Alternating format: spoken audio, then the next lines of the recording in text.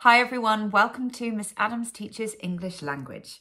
In this video, we're going to be taking a look at the Cambridge iGCSE Paper 1 with a specific focus on question 2A all the way through to D. So that will be looking at the final text of the paper, but looking at 2A to D, which includes more synonym work and some explicit and implicit language analysis in one of the longer questions. So it's a lot to get through and it's worth quite a big chunk of your paper.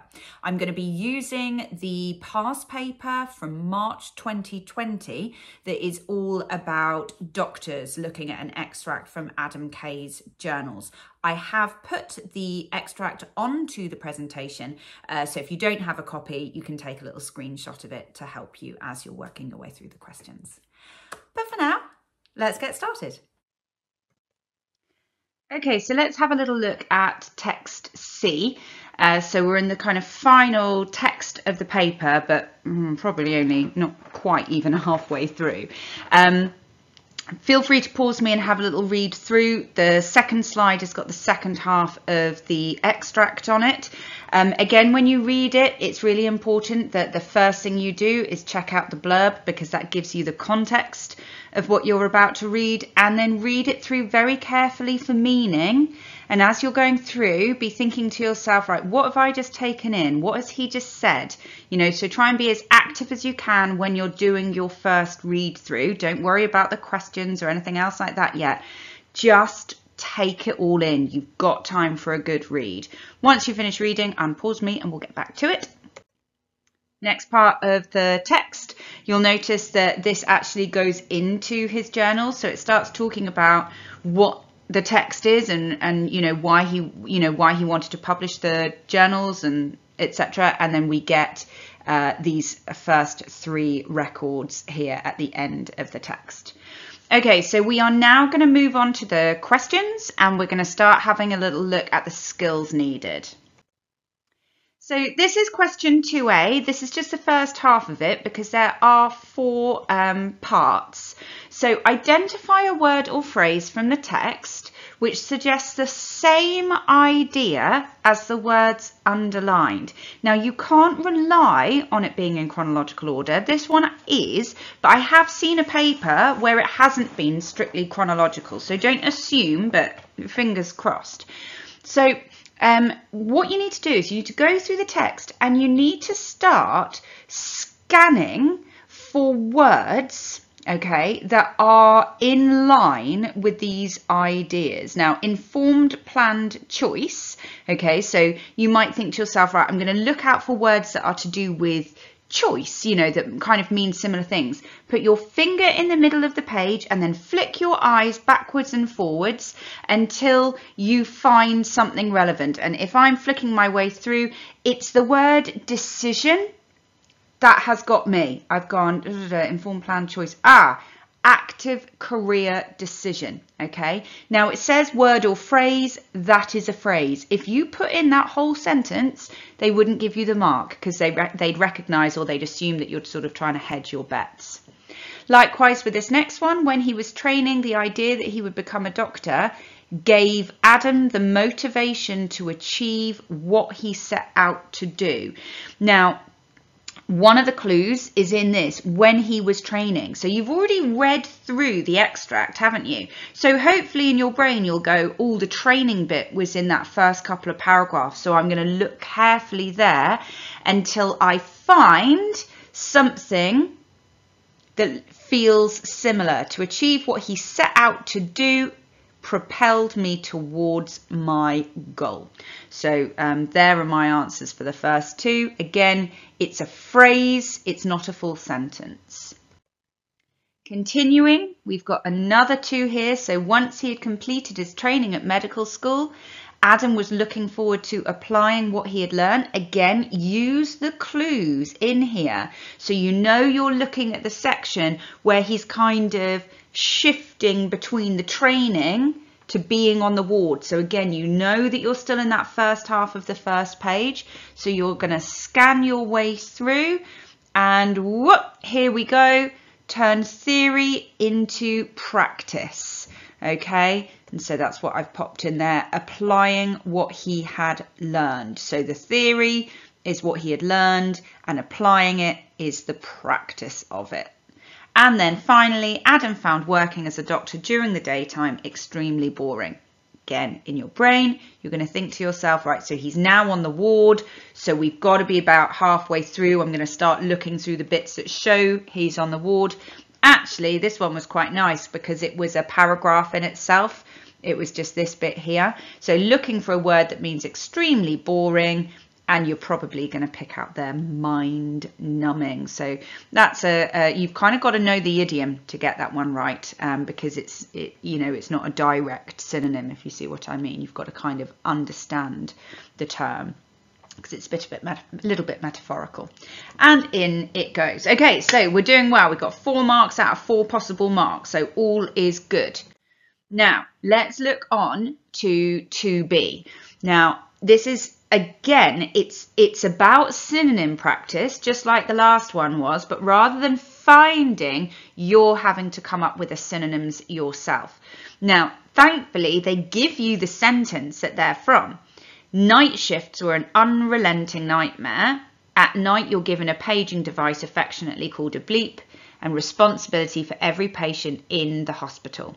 All of them. So the underlined words are in the sentence, so you can look at what they mean within that context.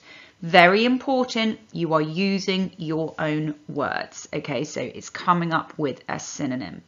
Okay, so night shifts were an unrelenting nightmare. I here have gone for never ending. So any word or phrase that suggests that there is no let up and no stop. Okay, and that is a direct word for word. Yeah. Now, this second one is sneaky, because I've seen a number of papers written on this where the candidate has got the answer wrong because they have written lovingly. Now, you can say to me, but Miss Adams, lovingly and affectionately are synonyms for one another. But in this case, what this one is looking for, and on the mark scheme, it identifies a different skill. It wants the implicit meaning within the context. So if you actually have a look, at night you're given a paging device affectionately called a bleep. So the paging device is called a bleep, affectionately so. They're actually looking for something like as a nickname or as a pet name or as a name, but they don't really find it loving. You know, they want to see your implicit understanding of what that word means within its context. So for 2b, point 2, just make sure that you're reading it correctly within the context of the statement. Okay, little trick, sneaky one, hey? And then the third one is, again, it's like for like. So responsibility, I've gone for you're in charge. Yeah, you're in control. All of those people belong to your care or to your charge. Okay, so that's question 2b. Question 2c is a bigger question, okay? It's another use your own words, okay? So it's really important that you're not just paraphrasing.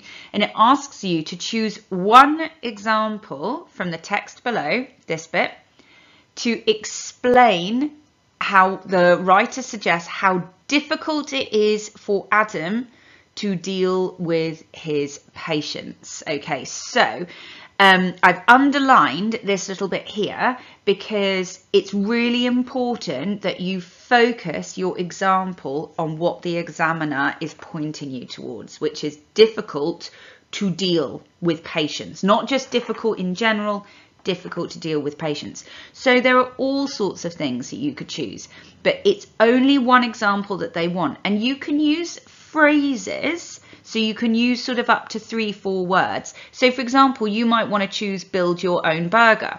That's a 4-word phrase. It's actually a compound noun here.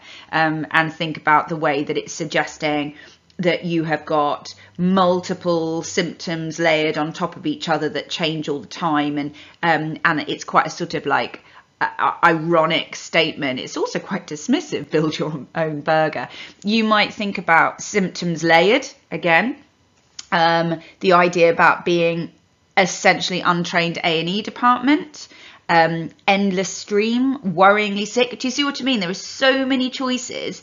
So you, as the individual, have got to make sure that you choose something that you can get a comprehensive explanation for. I think choosing 2 words, a 2-word phrase, is wiser, because then you get to explain both sides. I think sometimes when you just go for 1 word, it's quite difficult to make it as comprehensive. So I've chosen endless stream. I mean, you could obviously have done sink or swim. That's a great one as well. So here's my example. The difficulty Adam experiences is presented through the phrase endless stream. So I've quoted it. I'm very, very clearly showing which bit I'm using. So do put quote marks around your answer. The adjective endless suggests that the pressure is continuous and unrelenting. There is no relief from the challenges of the job. So I have literally said 1, 2, 3 things about that adjective. And I've used a little bit of terminology just to boost it up a little bit. The image of a stream, okay, so the second part of it, the image of a stream almost suggests that challenging patients or symptoms are steadily flowing in without any stop, emphasizing how difficult the work must be.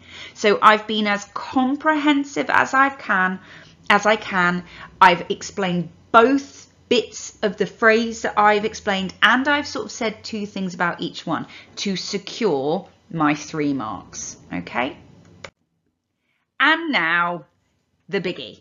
Okay, so this is the chunky monkey part of the paper, where you have to reread 2 paragraphs, 2 and 4, and then choose 3 different words or phrases from each paragraph and explain their impact. Now, the first thing that I want to draw your attention to is these 2 bits. So when you're looking at paragraph 2, you know that what you're aiming for is to choose 3 things that express something about Adam's progress. So you're aiming to find almost like an overview. You need to start and think, right, well, what is his progress through training like? Find some adjectives to describe it, and then find 3 examples that back up those ideas. Likewise, describe the daytime work as a junior doctor. So in terms of how you begin and what your sort of topic sentence should be, they should be linked to these ideas, okay? Next thing I want to draw your attention to is this sentence. Your choices should include the use of imagery.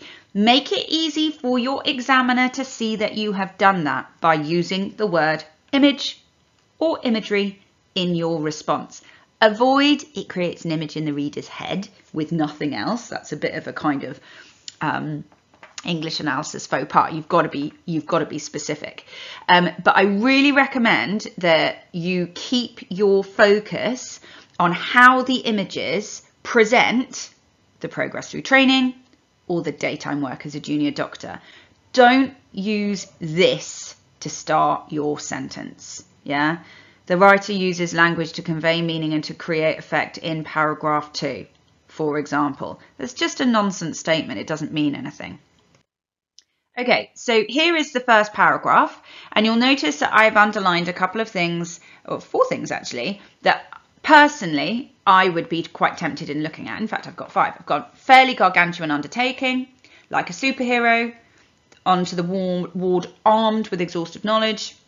It came as a blow, remotely prepared. So if I'm thinking about my overview, what I'm saying about Adam's progress, I'm going to be thinking to myself that obviously it was incredibly hard work and that he had a sense of excitement about it, but then perhaps felt let down by the reality of the job. That's the overview of his progress, like how he changed through it. And this is what I've written. Somewhere. There it is. Okay, Adam highlights how training was hard work through the phrase gargantuan undertaking. There's my first one. This makes the training sound arduous and exhausting, with the noun undertaking making it sound like a difficult task. Notice how I am explaining the connotations of the words. The hyperbole, you could say exaggeration as well, gargantuan, means colossal or enormous, and so emphasizes the sheer volume of work. Okay, so that's my first bit. I'm not separating this out into separate paragraphs. I'm writing one big paragraph on that first paragraph, and I'm smashing in all three things. I don't have time. Or word count, yeah? Because you've only got between 200 and 300 words for the whole shebang. However, he is also very excited, as shown in the simile, like a superhero. This creates an image of a comic book character, making the job sound exciting and glamorous. And it also puts more focus on saving lives. So notice I've used a bit of terminology. I've made sure that I've drawn attention to the fact that I'm commenting on imagery, even though I've already said simile, but just to be certain. And then I've given some interpretation. 1, exciting. 2, glamorous. 3, focus on saving lives. So I'm being as comprehensive as I can. And then finally, however, this is contrasted with the reality of the work. It came as a blow suggests that he was shocked to find he was unprepared. The noun blow creates an image of pain or suffering, perhaps that his breath has been taken away by his lack of preparation and understanding of what the job would entail. Okay, so I'm happy with that. That comes in at about 140 words, so I'm bang on target. Don't waste time counting your words in the exam. Just like through practicing, learn what 200 to 300 words looks like. And then, you know, if you're 2 words over, no one's going to get upset. Okay, the next paragraph. Okay, so again, just like before, I've underlined the ones that I think would be useful. Doctors trooping past, hypnotized duckling, cocked to one side in a caring manner. That's probably the longest that you're going to get out. You're not going to want any longer than that. Dozens, sometimes hundreds of tasks. Here are the kinds of things that I personally would think about. And again, my overview, I'm thinking, oh, now that he's doing the job, he actually finds it quite like menial, like meaningless in some ways. Like he's just putting on a show, that it's just like a series of events, that it's not as exciting as he thought. So it's almost like a bit of a letdown. And this is how I've gone to respond. Adam suggests the daytime work feels disappointing. He uses the simile, hypnotized duckling, there I go, which suggests he's following the doctors without real thought or onus. It also makes him sound naive and vulnerable, as ducklings are small and young. He has no control. Comprehensive response. The phrase, cocked to one side in a caring manner, makes his response to patients sound disingenuous, like he's simply playing a part. It creates the image of someone pretending to listen and only seeming to care. Finally, he makes the admin work seem meaningless and over the top through dozens, sometimes hundreds. The numbers aren't precise and increase in volume, highlighting how out of control the admin can seem. It suggests that at times the workload wouldn't be possible to manage. So each 3 quotes or phrases that I have quoted, I should say, I have given a comprehensive explanation of. I've drawn focus to the connotations of the words in their context. I have used some terminology where possible, you know, things like simile, or even just word classes like adjectives and nouns. And I've been careful to ensure that I've used the words image or imagery in my response just to help my examiner see that I'm hitting the requirements. My last point on this is sometimes students get worried because they can see something that they know is good, like they know has been chosen like for this, but they don't 100% know what the words mean. You should be able to find enough that you can understand, okay? So if that's why I've chosen sort of 4 or 5 things in each, because I can go, let's say, for example, your head cocked to one side in a caring manner. Let's say that you weren't sure what it meant by cocked to one side. You didn't know that it meant like, oh. You could still look at in a caring manner, or you could kind of figure it out from its context. But try not to write about words that you don't understand. Try and find things that you can make sensible judgments about. Okay, so last but not least, just a few top tips to see you through on these parts of the paper. So I'd recommend about 35 minutes on this section. That includes the reading, okay? So you could almost imagine that you're going to spend maybe 5-10 minutes on the reading, and then maybe 5 to 10 minutes on the questions up to 2C, which gives you a nice 20-ish minutes for writing your response to the big one, to D. Make sure that you read that blurb to work out the context. Read the extract carefully first. Then, once you've read it through, read it through at least once before you start tackling those questions, and then just scan and skim through for your responses. Watch out for responses that require implicit understanding of meaning. Okay, so thinking about that 1 and 2b.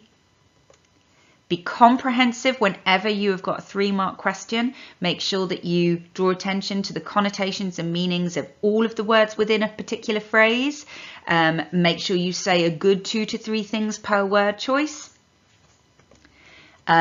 Make sure you comment on imagery in 2D. And this is all for 2D, these bits. Explicit and implicit meanings of the words and phrases that you're choosing. Go to the connotations of the word choices, again in their context, because some words have more than one meaning, for example, so make sure you're using them in the right context.